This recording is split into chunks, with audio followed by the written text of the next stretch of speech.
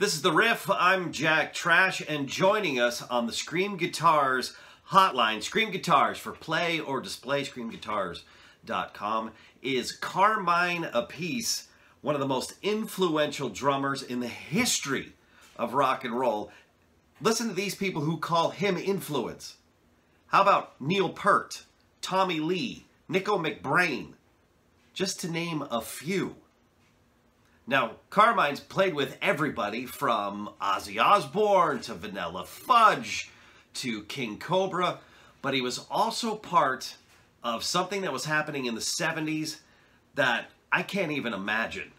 So if you would, Carmine, what was it like playing with Rod Stewart, that artist, at that time?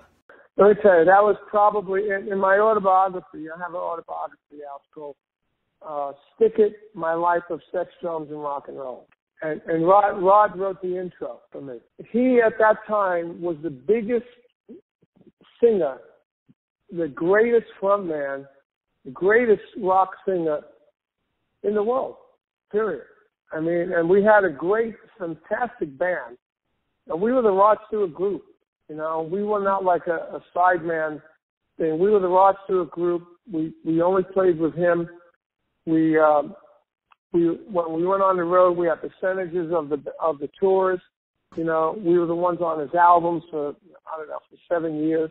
It was an amazing experience, and the most amazing thing for me was to actually co-write "Do You Think I'm Sexy," which became his biggest song he ever had, and the song is still relevant today. They just re-recorded it again with DNC. With Rod singing and the Jonah Brother guy singing. I don't know how much of a hit it became, you know, because it's different. The first week it had 3 million Spotify downloads, if you make nothing on that. Right. But anyway, like I went online the other day and I looked at Do You Think I'm Sexy on YouTube. It had 63 million views. Jeez. And I also was on Hot Legs. Hot Legs had something like another 40 million views, and then Young Turks had another 25 million views. But just on those videos with Rod, I was involved in over 100 million views. Sure. That I was in. You know, I mean, it's mind-boggling, really. Yeah. You know? And it was amazing. It was that was probably the pinnacle of my career. You know? For Rod, it was the biggest time of his career.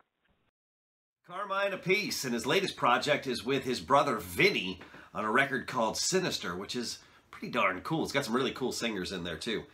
Make sure you check out The Riff with Jack Trash on Friday, because we are going to be joined by Steve Lynch of Autograph. Until then, live your life to 11.